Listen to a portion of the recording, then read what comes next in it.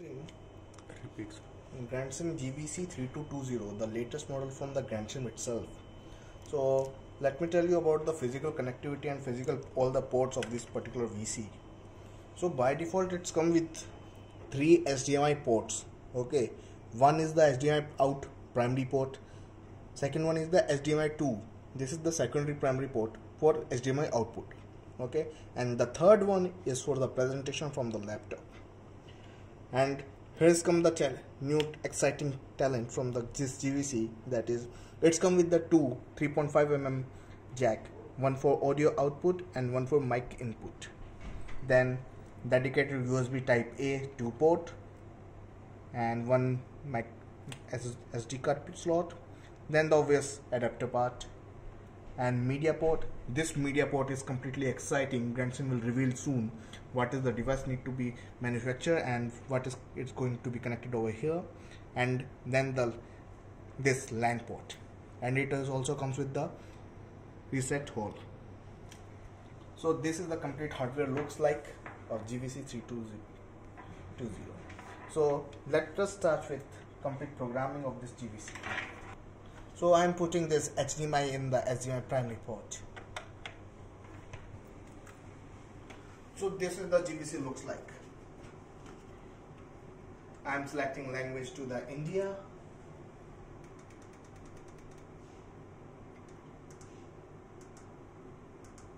Here it is. This is English India.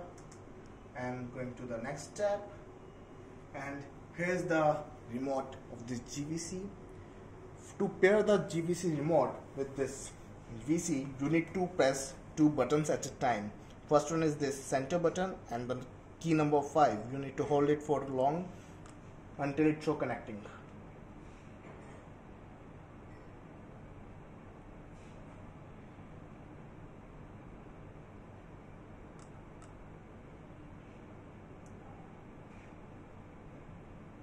As it shows connected successfully, you can just remove your hand and you can exit the setup. Complete Android view of GVC3220, and going to the application setting part, you can see all the basic setting like language, date and time, Bluetooth, audio, video, power manager obviously, and the GMD microphone. The GMD microphone is basically desktop based microphone.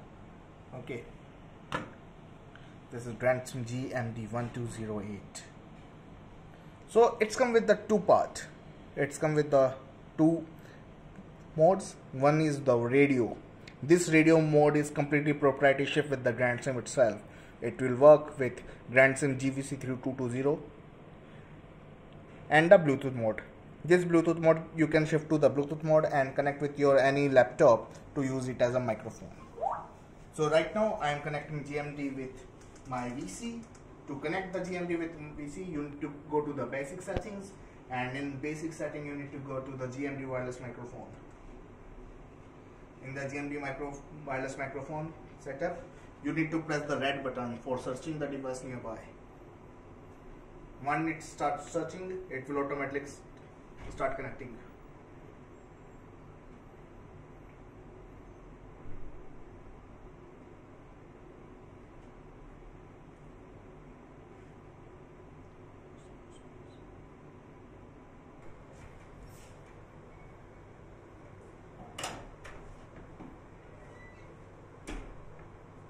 So it is how it shows as connected.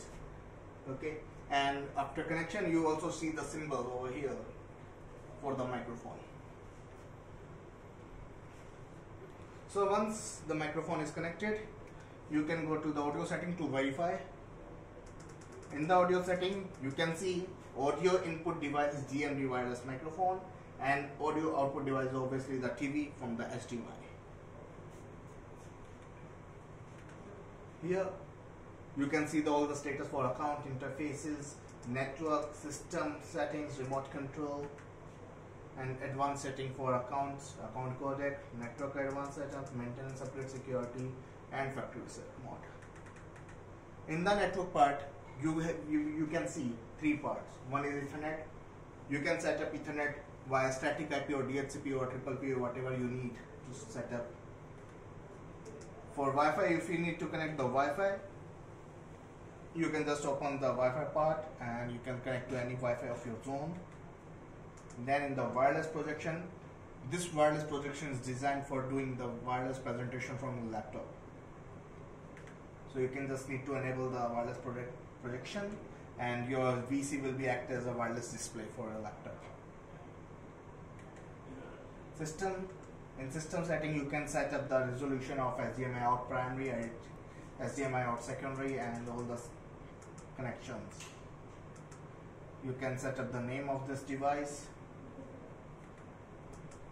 You can check out the storage.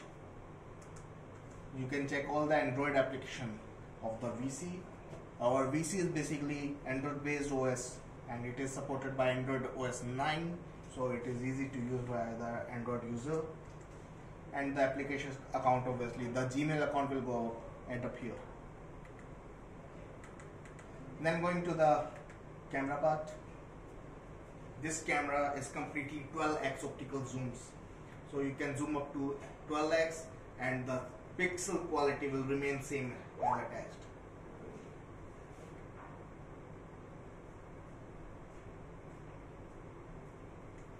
You can set up preset modes up to 24. You can set up 24 presets of your location, so it will automatically sync to that part whenever you require.